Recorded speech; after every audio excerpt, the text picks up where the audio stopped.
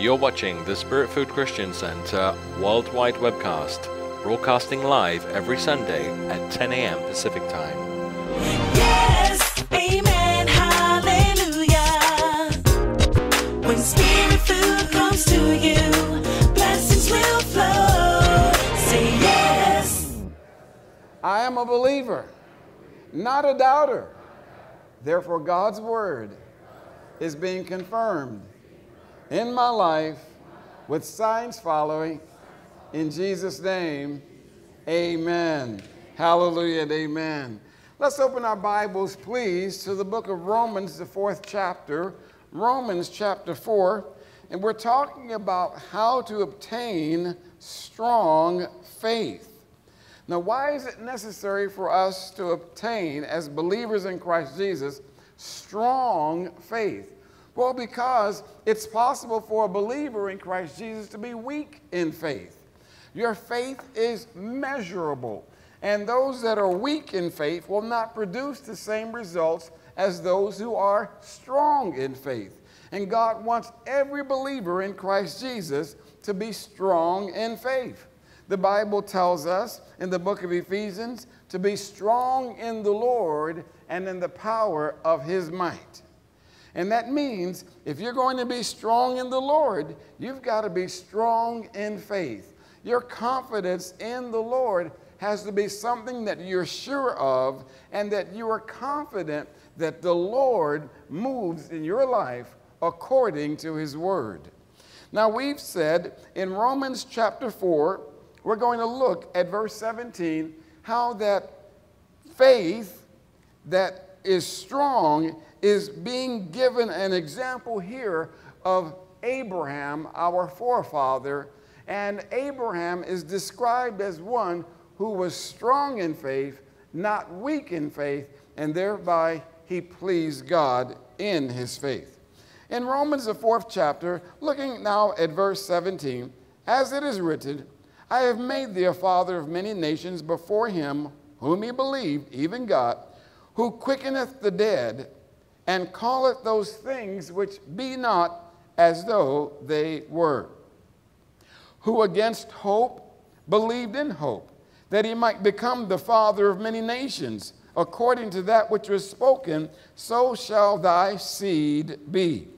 And being not weak in faith, he considered not his own body now dead, when he was about 100 years old, neither yet the deadness of Sarah's womb.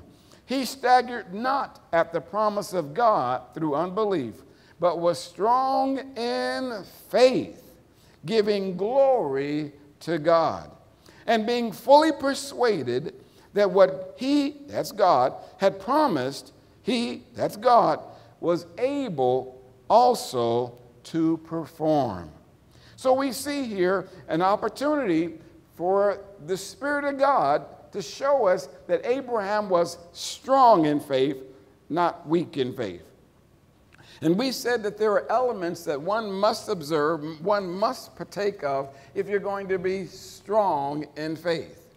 If you're going to be strong in faith, these are things you must know. Another way of describing it is these are things you must understand and apply. So you could write in your notes, these are things I must know, or these are things I must understand and apply. And here are the elements, just some elements of what it takes to be strong in faith. Number one, we said you must know the reality of God's word. That means you can't be questioning, doubting, or wondering if God is really talking to you when you're reading the scriptures and hearing the scriptures. If you're going to be strong in faith, you have to have this conviction that God speaks to me through his word.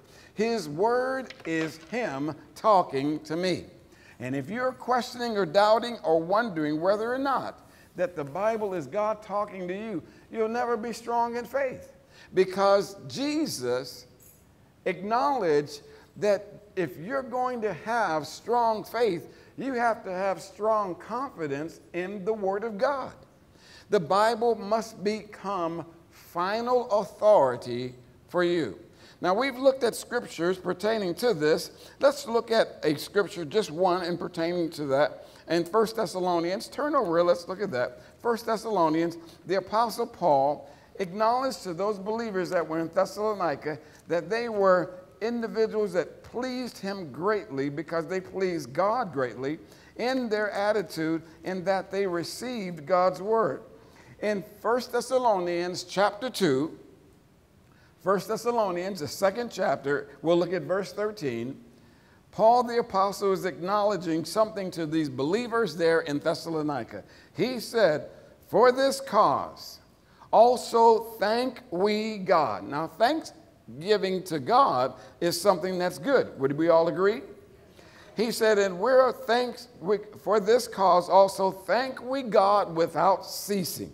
Paul, what are you thanking God for without ceasing? Because when you receive the word of God, which you heard of us, you received it not as the word of men, but as it is in truth the word of God, which effectually worketh also in you that believe. Notice that Paul said, we're thanking God because when you heard us speaking to you God's word, you took it for what it really was, God's word, and not the word of just men.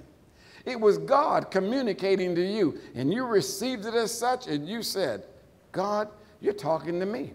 I hear your word, and I'm going to take you at your word, and I'm going to allow your word to be final authority in my life. And we said this book, the top of the page is acknowledging that it's written to who? The Thessalonians, right? Or the people that lived in Thessalonians. In Acts chapter 17, verse 11, the Bible lets us know that at one time Paul couldn't say that about those that were in Thessalonica. He had to let them know they were falling short on allowing themselves to be blessed and receiving God's best, because they weren't in comparison to the Berean Christians. They weren't getting after the word like the Berean Christians were. In Acts chapter 17, verse 11, the scripture reads, "These were more noble than those in Thessalonica." Turn over, let's look at that. Acts chapter 17. Acts the 17th chapter. And the reason we're doing this is because we're establishing these things that you must know in order to be strong in faith. Strong in faith meaning having confidence, strength in God's promises to you, so that literally your life will reflect the Lord working in your life. And that's really where every believer should be placing their heart. And first, I'm going to read here in verse 10 of Acts chapter 17, verse 10. Acts 17, verse 10. "And the brethren immediately sent away Paul and Silas by night unto Berea, who, coming thither, went into the synagogue of the Jews. These were more noble than those in Thessalonica, in that they received the word with all readiness of mind, and searched the scriptures daily, whether those things were so." See, these that were in Berea said, we hear you preaching, but we're going to check out what you're saying and see how it lines up with the written word of God. They searched the scriptures how often? Daily, to see whether or not those things that were said were actually so. See, this is literally a defense mechanism to keep the believer from getting off or getting onto an erroneous pathway. When you made in your heart and in your mind that you're going to search the scriptures to see what you're being told lines up with the will of God, you're in a position where Paul the apostle says, I'm praising and thanking God for you because you're searching the scriptures to check out whether or not those things that were spoken unto you were actually so from God. See, you don't have to wonder whether or not you're hearing from the Good Shepherd. You can know if you get into the Word of God. And so we as believers, if you're going to be strong in faith, number one, you must know the reality of God's word. You must know the reality that God speaks to you through the word, and he expects you to be a student of the word of God. Now, why does he want me to be a student? Because God will not speak to us outside of his word. What do you mean by that? God will never tell you to do something that's inconsistent with the written Word of God. Did y'all hear that? I'll say that again. Or how about this? You repeat after me. God will never tell me to do anything inconsistent with the written Word of God. So his written word lines up with his spoken word, and his spoken word lines up with his written word. So you really have the capability of checking whether or not you're hearing from God when someone says, the Lord said. I'll tell you if it's the Lord or not. Let me get after the word, and the word will let me know if it's God. But then also I have the witness of his Spirit in my heart. But the witness of his Spirit in my heart should never, ever, ever override the written Word of God. Is that clear? So anybody can tell you the sky is falling. Anybody can tell you that, cows are causing the climate to change and all that stuff when they pass gas. That all of the passing of the cows' gas is causing the world to come to an end. But that doesn't line up with Scripture. The Bible says that God sat down and rested on the seventh day because what he did, he finished it. Meaning that he automatically knew what was coming up when he made the cows. How do you think he's going to make a cow capable of changing what he did?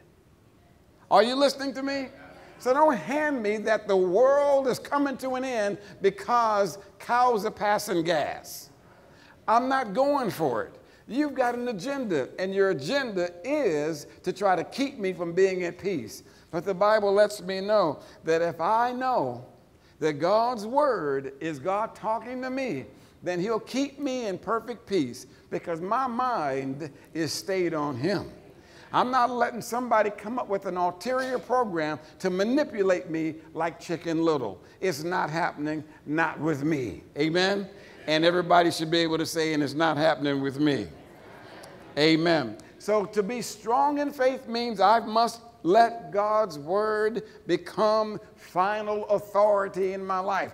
But Pastor, you really need to look at these other things that are going on, because if I tell you what these other things are and let you see these contradictory circumstances, it'll make you change and it'll make you worry and you'll get out and campaign. Don't let cows pass gas. Well, I'm not going to live my life like that. I'm not going to do it. Because ultimately, God's word is his word, and he keeps his word. Okay. Number two, if you're going to be strong in faith. Number two, you must know the reality of your redemption in Christ. You must know the reality of your redemption in Christ. And what that means is, I am redeemed from the hand of the enemy. Turn over to Colossians chapter 1. I am redeemed, you are redeemed, and since you are redeemed, that means you've been bought out of the pawn shop of the devil. Satan was lording over humanity without any limitations, it seems like, until Jesus came. And when Jesus came, he redeemed us from the hand of the enemy. And redeemed means that I've been bought out of the pawn shop. I've been bought out of destruction. I've been delivered from being a slave. I've been bought and paid for. And since I'm bought and paid for, I no longer belong to the devil. I'm no longer in the devil's family. I'm in God's family. And since I'm in God's family, I listen to God, who is my Father, and I let him be the one who tells me my value and my worth. There's far too many Christians are running around downplaying themselves, talking bad about the things that God has blessed them with, talking bad about the other people that are believers in Christ Jesus, because their attitude is, we're just old worms. We're just, we may make it in life. Look, somebody pray for me, I may make it. But no, you've got to find out from the scriptures, how valuable are you? How important are you? What's your worth? And when you let God's word tells you your worth, then you can begin to hold your head up high, and you can square your shoulders, and you can begin to act like what you actually are. You are a king and a priest. You have been made unto your God, your Lord, under him, the Lord Jesus Christ. So he says, you are lords under the lordship of Jesus. You are kings under the kingship of Jesus. You are priests under the priestly ministry of Jesus. So thereby, you're not an old worm, you're not a dog, and you're not just somebody that is an afterthought. You are God's purpose and focus. Colossians chapter 1. Did you turn there yet? Colossians chapter 1. And when we see that that the Word of God, let's look at verse 9. We're talking here about number 2. You must know your redemption, the reality of your redemption in Christ. Or we could say it this way. You must understand and apply and receive the fact that you are the redeemed of the Lord. Verse 9 says this. Paul says, by the Holy Ghost, for this cause we also, since the day we heard it, do not cease to pray for you, and to desire that you might be filled with the knowledge of his will in all wisdom and what? And what? Everybody. With all wisdom and what? Spiritual understanding. Now, spiritual understanding means you've got to understand spiritual things. Spiritual things should not be an enigma or a mystery to you. You're supposed to understand things spiritually. You're supposed to understand things soulishly. That means intellectually. And you're supposed to understand what's going on physically around you. You have been created by God in Christ Jesus to understand what's going on in and around the world and the universe and in heaven, and also you should know what's going on in hell. Meaning that God explains unto you how spiritual things work. And because you are a spirit, because you are a new creature in Christ Jesus, then you must be spiritually taught. And that's what's happening right now. You're going to the Word of God, and the Word of God is training you, developing you, educating you about spiritual things, soulish things, and physical things. Here he goes on to say in verse 9, for this cause we also, since the day we heard it, do not cease to pray for you and to desire that you might be filled with the knowledge of his will in all wisdom and spiritual understanding, that you might walk worthy of the Lord unto all pleasing, being fruitful in every good work and increasing in the knowledge of God, strengthened with all might, according to his glorious power, unto all patience and long suffering with joyfulness, giving thanks unto the Father. Here he goes again. Giving thanks means I'm praising God. I'm showing out and telling God how much I appreciate this. Giving thanks unto the Father, which hath made us. Everybody say us means me. So us means that us is every Christian. All of us who have called on the name of the Lord Jesus Christ is included in the us. Now, what are you thanking God for, Paul? He said, giving thanks unto the Father, which hath made us meet. And that word meet is the old English word for able. He's made us able or meet to be partakers of the inheritance of the saints in light. That means we can partake of everything that we gain knowledge of. Everything you gain knowledge of in Christ Jesus, you can partake of it. In Christ Jesus, God does not give us one Bible for women and another Bible for men. He doesn't give the Bible for some white and some black and some Asian and some, German and some European. No, the Bible is for all believers. And when you find out what it means that when you're told you're the redeemed of the Lord, then that is for you no matter where you live in this blue planet called Earth. Doesn't matter what country you come from, what continent you're on. It doesn't matter if you're on an island, live up in the Alps, or whether or not you live underneath the sea. The point is, when you find out as a believer in Christ Jesus that you are the redeemed of the Lord, you can begin to lay claim to and appropriate the wonderful things that God has for you. Now let's read on about this. Notice it's in verse 13. Giving thanks unto the Father, which has made us meet or able to be partakers of the inheritance of the saints in light. Who hath, and that word hath is the old word for has, who has delivered us. The word delivered doesn't mean you're going to be delivered. It says that you have been delivered. And so being delivered, is that a past designation, present tense, or future tense? It is a past tense designation. You have been delivered. So everybody say, I've been delivered. That means I already am delivered. Say it again. I already am delivered. So since you have been delivered, let's find out what we have been delivered from. The word delivered could be used as the word redeemed. You've been redeemed from. You've been taken out of a condition that you were once in. And we were all sinners. We were all messes. We were all doing things that was contrary to God's will. So when he tells us that we are redeemed or we've been delivered, where were we really? He said here in verse 13, who has delivered us from the power of darkness. And that word power means the ability and the authority of darkness.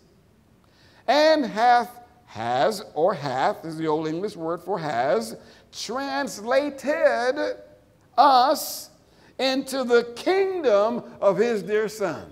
So since you've been translated out of darkness or delivered out of darkness and translated into the kingdom of God's dear Son, people, you can say this, I am the delivered.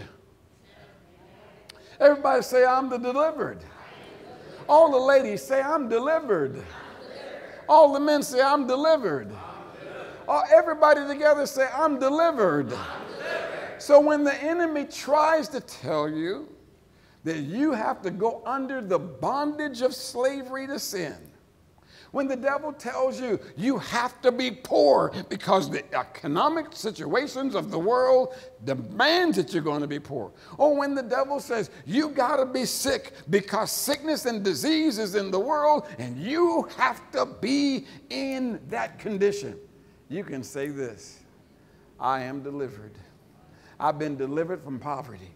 I've been delivered from sickness and disease. I've been delivered from the hand of the enemy. And I'm not going to live my life trying to become something that I already am. In other words, I don't have to strive to become delivered. I already am delivered.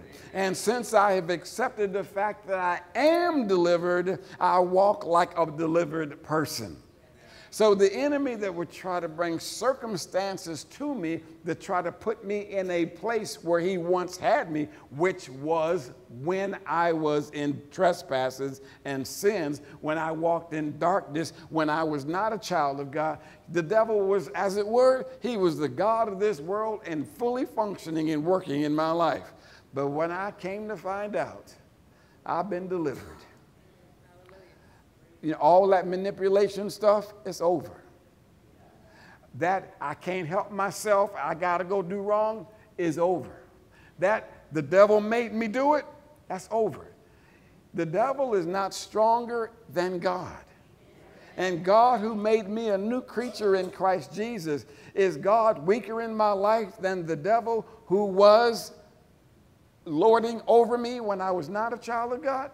No, no, no. God is stronger and greater than the devil. And too many people who are believers in Christ Jesus think that just because you are now a Christian, that the devil won't try to convince you that you are, you're delivered.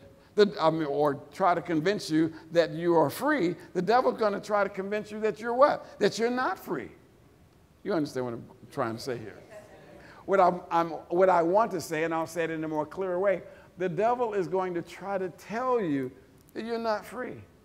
He's going to try to tell you, you have to be subject to these things. You're going to be taken advantage of by these things. These commercials that says, and when you get mesothelioma, not if you get it, when you get it, here's the answer. When you get all of these conditions that come to those who are paying attention to this commercial, you are going to have to deal with it. No, I've been redeemed from sickness. I've been redeemed from poverty. I've been redeemed from the hand of the enemy. And I refuse to go back into bondage. I refuse to go back to the elements of the world of that nature. Amen? So here we have in Colossians chapter 1, verse 13. Let's all read that out loud together. It says, who have delivered us from the power of darkness and has translated us into the kingdom of his dearest Son. One more time, and this time when we read the word us, I want you to put your name in there. So us is referring to those who are in Christ Jesus, and we're going to read this with our name there. So in my Bible, I literally have written a circle around the words us, and then I put a line where I had space in my Bible, and I put my name, Gary.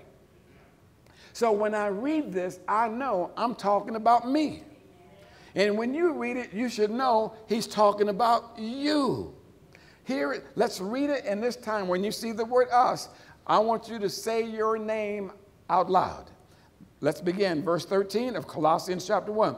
Who has delivered Gary from the power of darkness and have translated Gary into the kingdom of his dear Son. Doesn't that kind of ring really strong inside of you when you know, wait a minute, I've been delivered from poverty. I've been delivered from sickness and disease.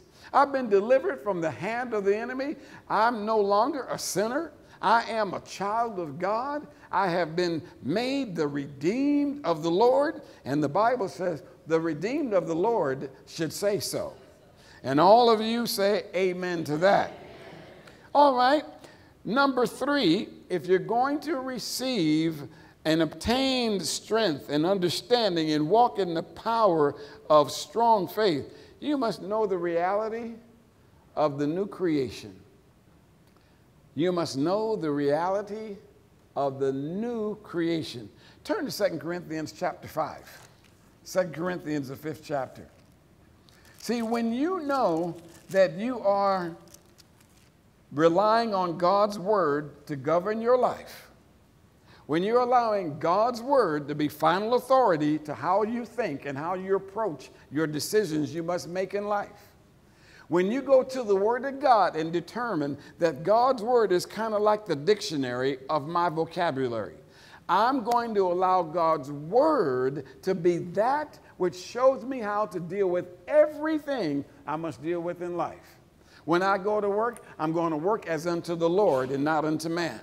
I know that there are people that are trying to tell me, oh, you know, pastor. Well, now that I'm a pastor, but when I was working in the world, outside of the ministry of the church, I literally worked for a corporation. And when I went there, the bosses wanted to know, well, what's going to be your attitude? Well, I'm going to work as unto the Lord and not unto man.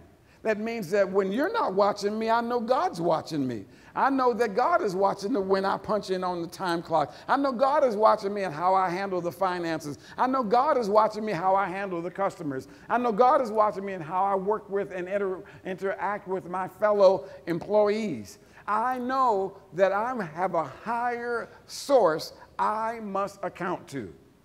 And since I have to account to God, boss, you don't have to worry about everything. I'm good.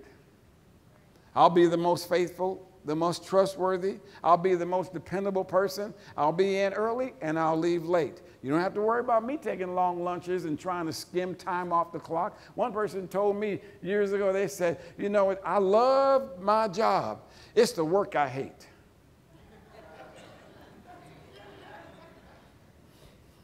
That meant they wanted to get the paycheck but didn't want to do the work.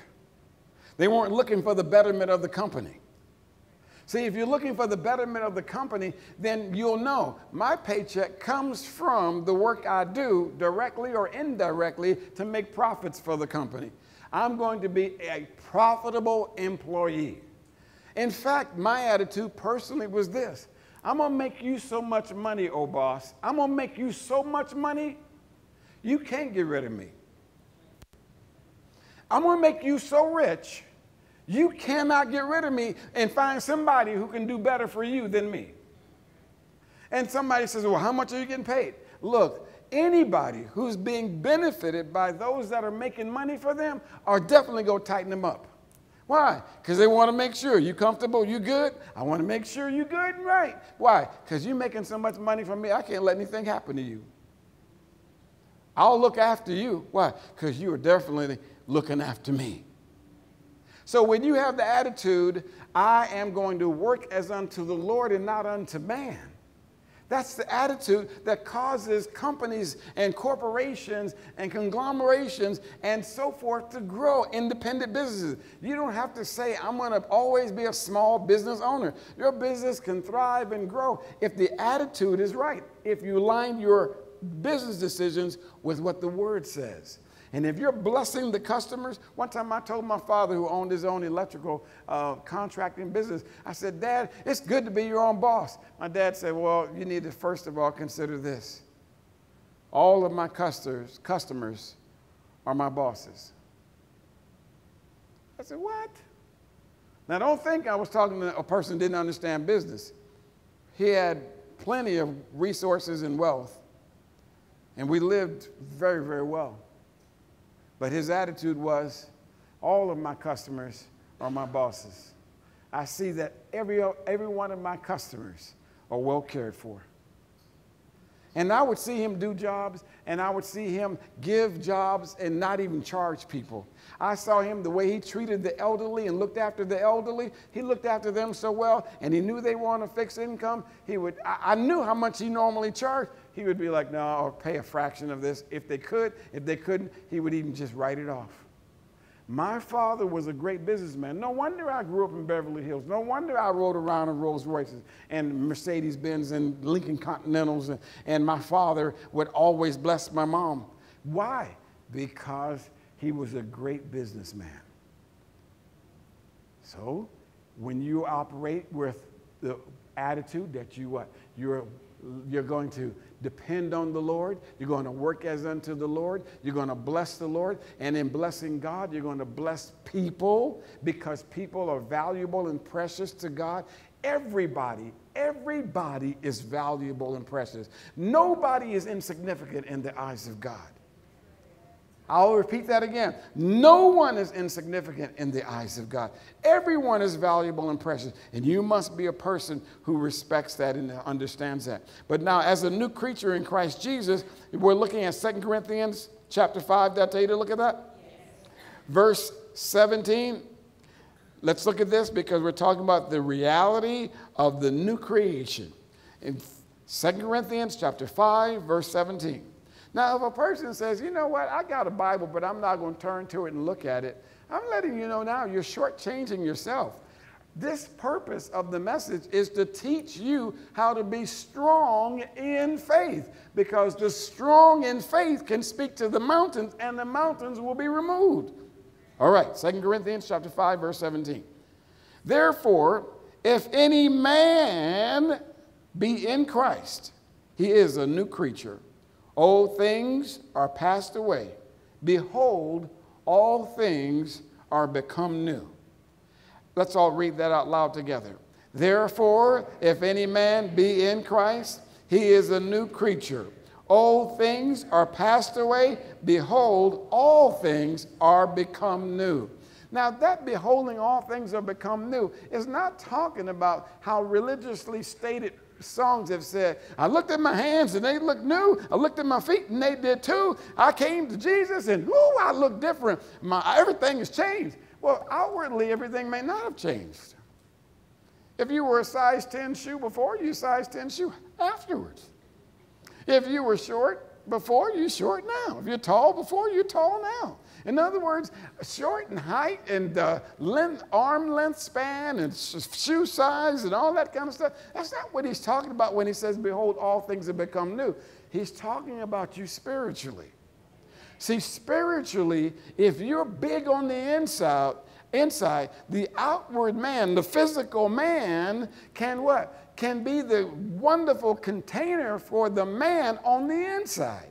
And the man on the inside could be well muscled up and strong and big and tall and able to be what we would call a champion in your spirit. Outwardly, you may look like, man, I'm just a small frame person. But inwardly, you are powerful in the Lord. And some of you may not know what I mean when I say powerful in the Lord or powerful in your spirit. I know you can have an attitude, a determination inwardly where it's like, you know what, doesn't matter what I face. I can do all things through Christ who strengthens me. I know I've seen little chihuahuas. In fact, I really don't like to deal with little chihuahua dogs. And the reason I don't is because they're so little and frail and small. But the attitude them little creatures have. They're always trying to whoop up on. They're always trying to attack. They always, you know what I mean? In fact, when I was a little kid, I got bitten by a chihuahua because I'm thinking it's down here where I am. And I went to pet it, and that thing tried to bite me. And then when I tried to run from it, it tried to run after me. I'm like, what is this? And I come to find out that particular breed, that dog, the personality of it it's like it has a complex. Or for it, it's the normal way to function. I'm going to get you no matter how big you are. I could have kicked it, and I don't know when it would have come down from the kick. Point being is, it's not how big the dog is, it's the attitude of the dog. Are you with me? And so I remember hearing a story about a mom. This is before the car seats were required on the front seat of the car. And she told her little son, she said, sit down, son, and strap in. And the son wasn't sitting down, strapping in. He would stand up on the seat. She said, sit down and strap in, son. And he wouldn't sit down and strap in. Finally, she reached over from the driver's side, and she jerked him down and made him sit in the seat. And she clicked in his seatbelt and said, I said, sit down. And then she saw him out of the corner of her eye. He was like this. She said, why do you have that stern look on your face? He said, I may be sitting down on the outside, but I'm standing up on the inside. So what I'm talking about is your attitude as a believer in Christ Jesus. You've got to be stronger in here than what's going on outside of you. You've got to be confident that your faith in the Lord Jesus Christ, your faith in the Word of God will prevail you and avail you over any and everything the world can throw at you and the devil can throw at you. The Bible says to be aware, to know, to look at, pay attention, that everything has become new. What do you mean everything has become new? You are a new creation.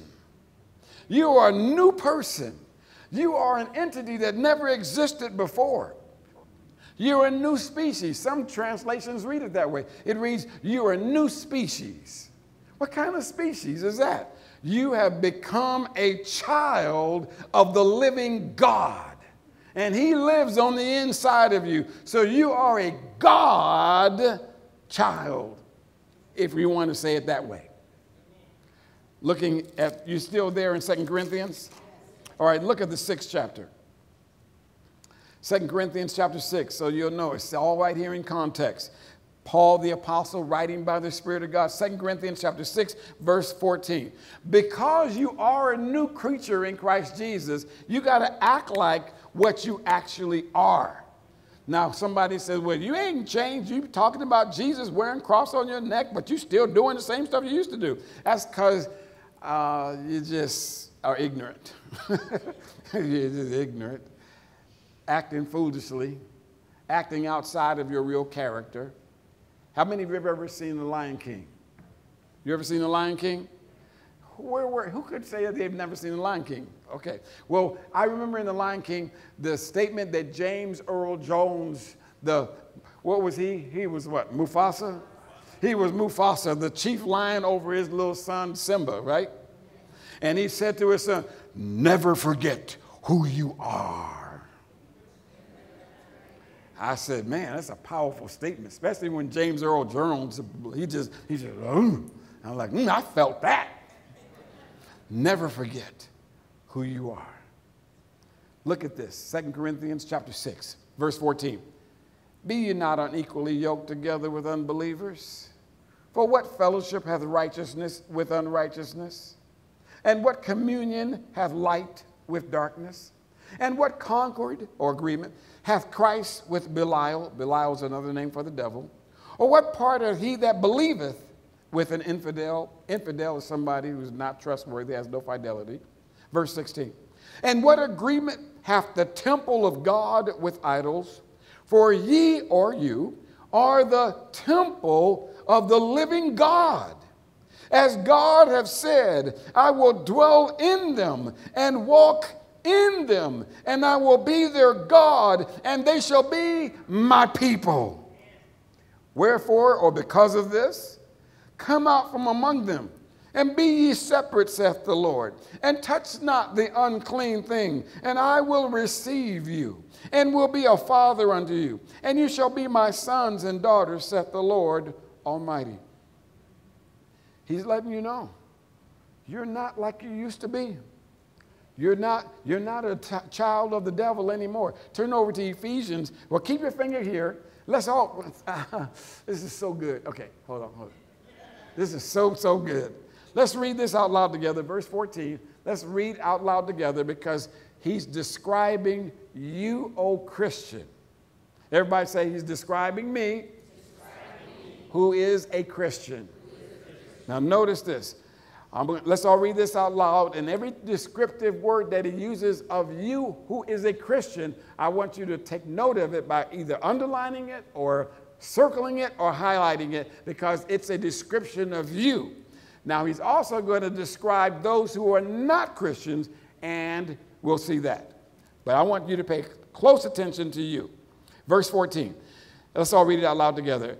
Be ye not unequally yoked together with unbelievers. So that means that an unbeliever couldn't be what?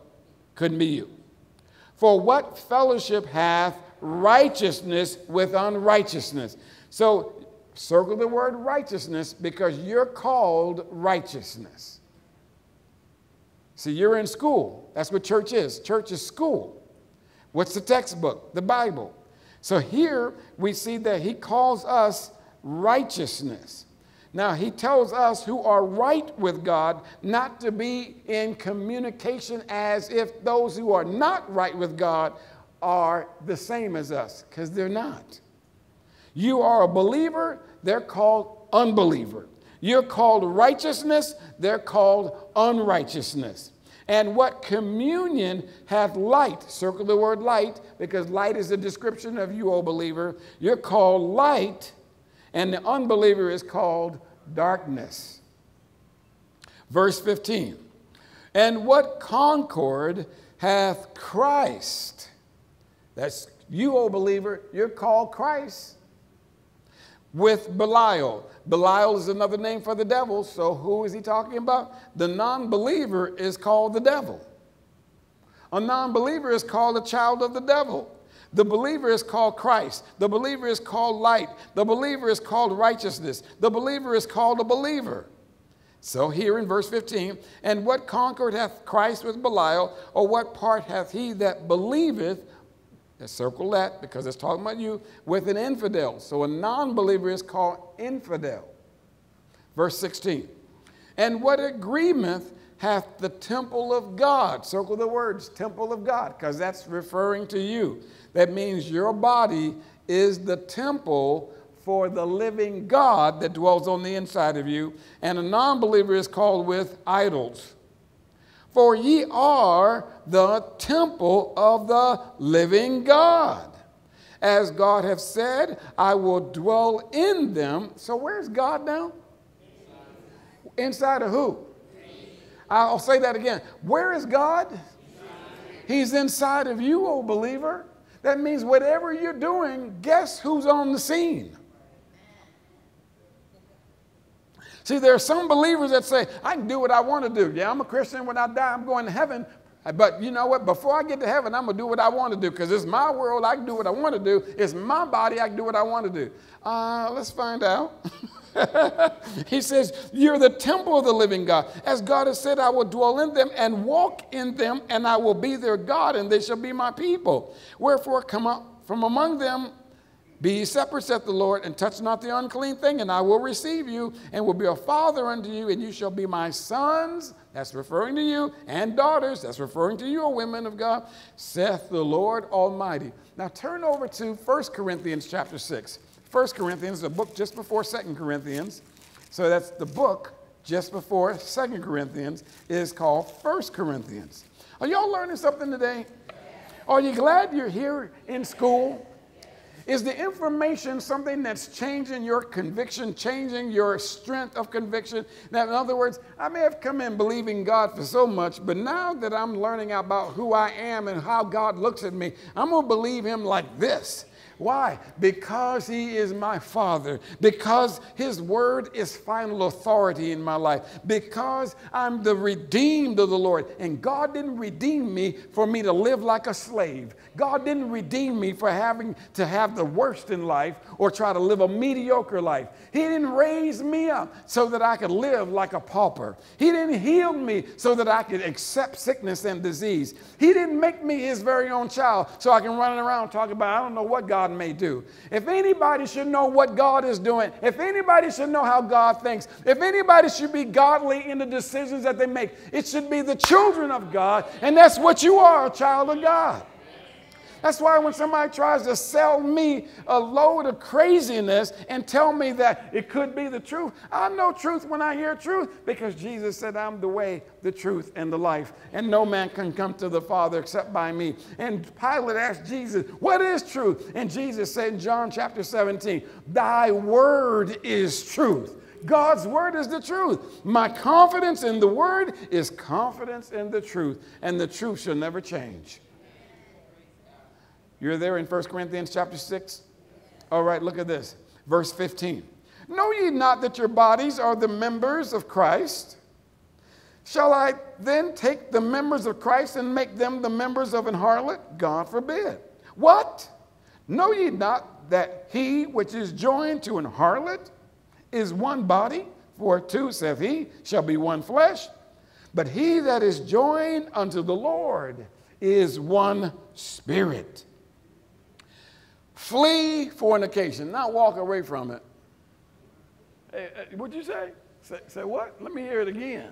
What'd you say, sweet thing? No, that's not it. The Bible says, flee fornication. Don't play around with it. Flee fornication. Every sin that a man doeth is without the body, but he that committeth fornication sinneth against his own body. What? Know ye not that your body is the temple of the Holy Ghost, which is in you, which you have of God, and you are not your own? For ye are bought with a price. Therefore glorify God in your body and in your spirit, which are God's. That means God's possession. Your body belongs to God. You can't tell God what you're going to do with what he owns. How many of you ever leased a car before? Did you notice when you lease a car, you don't just run around and do what you want to with it? You're consciously thinking about the miles you're putting on it. You're thinking about am I keeping up with the maintenance schedule on it? If it gets scratched, I better get it fixed. Why? Because I turn this thing in. When I turn it in, I got to make sure it doesn't have any scratches on it. So therefore, because of your knowledge of who really owns the vehicle, it changes the way you behave. It changes the way you think. It changes the way how you prioritize your money. And he says here, you better act like your body belongs to God, because it does. Well, I don't like that what it says. You can, hey, look, you may not like it, but one thing for sure, this is what it says. Well, I don't like it. Well, then are you telling me that the price of freedom is too high for you? One day I was praying and the Lord said to me, Gary, you know why some people don't like freedom? Why? Because it brings responsibility. See, liberty, once you know that you are free in Christ, but you're free at the cost of Christ, now you owe God. See, you owe him. Well, I don't feel like it. It has nothing to do with feeling. Where have you ever gone where you have been told, I'm giving you this and no obligation is attached to it? There's no such thing as giving without obligation. There's always obligation. If I was the mafia kingpin, handing you $1 million, you'd be like, wait a minute, what do you do? I said, I'm a mafia drug selling, pimp snorting, coke dealing, prostituting, you know, I do it all. In other words, all the corruption. I'm all about the corruption. Here, take this $1 million gift. I want to give it to you. No. Now, if I didn't know what you was doing, I may have accepted the money because God's always good. But where you coming from? No. There's something attached to that. Oh, men, if your wives are going to work and she comes home with a diamond necklace and tells you her boss gave that to her? Say what? Well, was this your anniversary? No, it ain't no anniversary. 20 years? No. He just said he likes me the way I look with this golden diamond necklace. I have news for you right now, old men. How many of you men would go for that? I'd be like, no, take it back, give it to him. If I like you in a diamond necklace, I'll get you one. But I'm not trying to have you influenced by his gift. Why? Because there's no such thing as giving without expectation and obligation. God gave you salvation, but you best be believing he expects you to respond like you're redeemed. And I have to quit because I ran out of time. Oh, what a blessing it is. Have you learned something today? Can we give God the glory? Let's thank him in Jesus' name for giving us insight and wisdom about our obligations, because his commandments are not grievous. He only wants the best for us, and it's a blessing to give him our heart and our I want to thank you for tuning in today's lesson. If you would like to receive Jesus Christ as your personal Lord and Savior, then I'm going to lead you into a confession of faith. If you say these words after me, you can become a child of the living God. In Romans chapter 10, verses 9 and 10, the Bible says that if thou shalt confess with thy mouth the Lord Jesus, and shalt believe in thine heart that God hath raised him from the dead, thou shalt be saved. For with the heart man believes unto righteousness, and with the mouth confession is made unto salvation. Let us pray these words now, believing these words in our heart and saying them with our mouth. Dear God, I believe in my heart you sent your Son, the Lord Jesus Christ, to die for my sins. He was crucified. His blood was shed to wash me clean. And dear God, you raised him from the dead. So I confess with my mouth now, Jesus, you are my Lord and Savior. You are alive. I believe this in my heart. And because I confess you as my Lord, I am now a child of the living God. Father, thank you for making me your very own. I will live for you in Jesus' name. Amen. I'd like to thank you for your continual support of this broadcast of Spirit Food Christian Center. We're so grateful for your participation. I'd like to give you an opportunity to participate by our Push Pay app. Text my SFCC to the number 77977. You'll receive further instruction on how to give. We're so grateful and thankful for your continual support and love. Remember, you're helping to make it happen. In Jesus' name, amen.